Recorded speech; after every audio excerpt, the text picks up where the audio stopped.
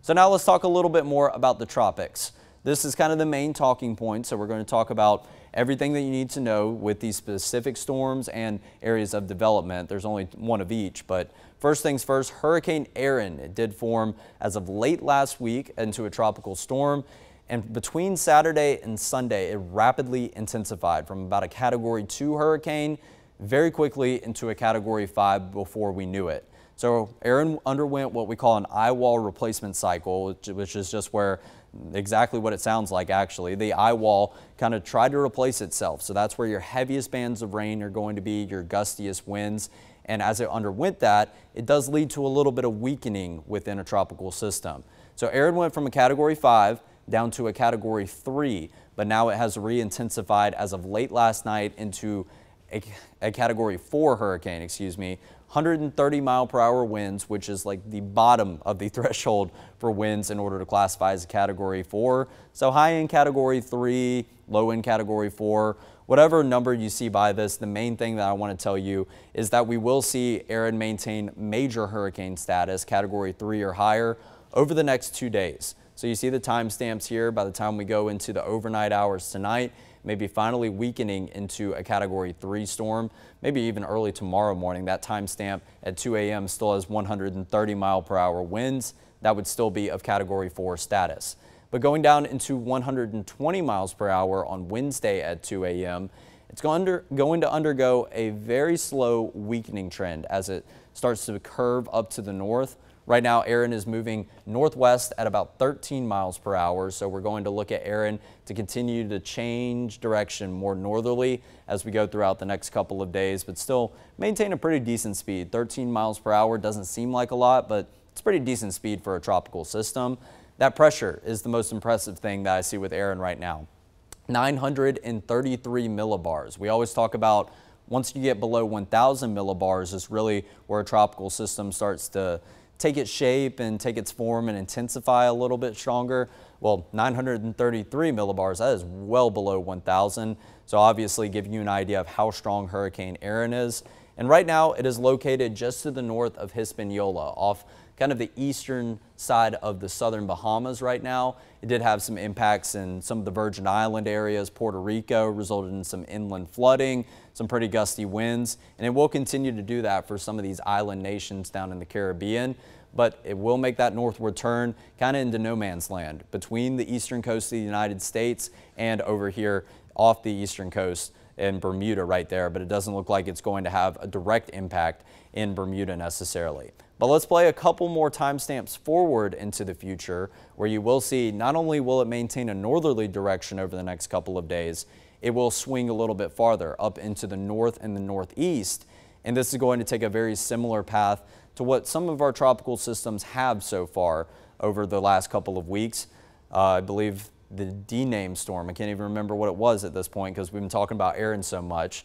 This is going to have a very similar path to what that storm had. By the time we get to Friday at 3 a.m., 100-mile-per-hour winds, and it will continue to weaken into a Category 1.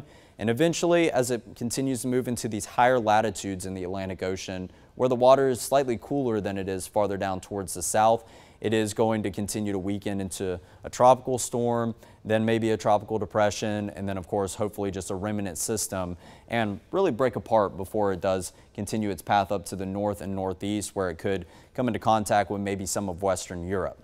But this isn't the only system that we're keeping our eye on. We do have another area right behind Erin, kind of in the same area that Erin did form in, that has been outlined for development.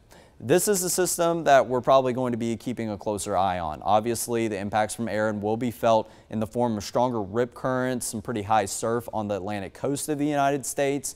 Some areas of the Outer Banks have actually even been evacuated just because those island areas of the coast of North Carolina don't necessarily shield anything in the way of tropical storm force winds, hurricane force winds, all those impacts that you see with the tropical system. The islands are kind of the last place you want to be. It is good for areas farther inland because they do kind of act as a blocking mechanism and maybe don't make the impacts as bad. But if you are kind of the first in the direct line of impact, obviously it's better to be safe than sorry. So that's why we have seen some evacuation orders for coastal areas of North Carolina, and I imagine Virginia and Maryland will probably follow suit as well, even though Hurricane Erin isn't expected to make a direct landfall anywhere. But this area right behind Erin, so it's going to go across a similar path. The first thing that you're noticing is a light brown color off the western coast of Africa. That's still that lingering Saharan dust. So that's been doing a really good job of inhibiting tropical formation up until this point of hurricane season so far. So that's why we don't see really good chances of development over the next 2 days. Still at 0%, but we have seen a steady uptick in this chance of developing past that 2-day window. So over the course of the next week, I think in the last 12 or so hours, we've seen this uptick from 30% all the way to 50%. So it does look increasingly likely that this tropical wave is going to get its act together once it moves into a more conducive environment, kind of right smack dab in the middle of the Atlantic Ocean. You don't want any of this dust in the way. That's going to inhibit the tropical formation like we were talking about. So once it gets out of that dust cloud, it is going to run over that warm ocean water, and we are going to see the conditions get a lot more suitable for formation for our next named storm, which does look pretty likely, but it's still about a 50-50 shot over the next 7 days.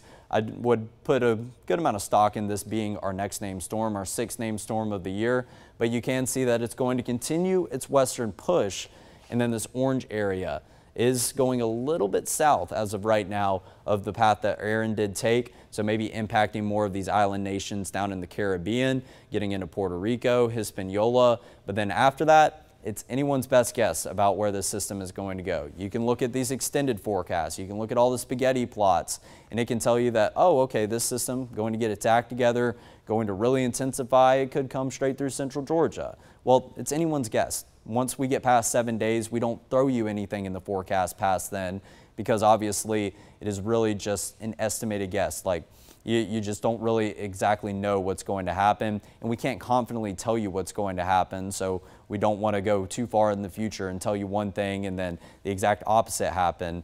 Then that's where your forecasts definitely get a lot less and less confident. So if you're reading those 30-day forecasts looking for some temperatures, it's more than likely going to be wrong. So that's why we continue to just monitor it, what we have forecasted right now. So this area, this shaded area, does get fairly close to us, and it will be something we closely monitor. But who's to say that it doesn't take the exact same path as Erin is? It starts to curve up to the north and then eventually to the northeast, or it could go down towards the south. We'll have to really just keep a close eye on it, and it's still not even definitive if this system is going to form into anything, even though the chances of development are kind of moderate, a little bit better than just some slim chances. But let's take a look at your list of names. We did cross off Erin.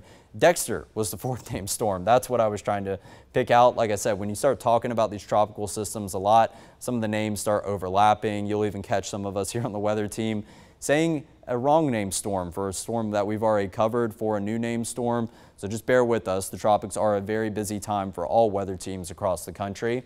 So the next name is going to be Fernan. So I know it says Fernand, and that's how it looks like it's pronounced, but the official pronunciation is going to be Fernan, and we'll have that on the web story. You can kind of look at the pronunciation with that, but some of these names just are pronounced a little bit different than what they do look like on paper. That would be our 6th named storm of the hurricane season so far. Then after that, we'll go to Gabrielle, and then I believe it's Umberto, Imelda, and Jerry, Karen, all the way down the rest of the list until we reach the very end of hurricane season. But we are seeing this uptick in activity now, which is not atypical. It's the month of August. We start to see that uptick in activity once we get into August.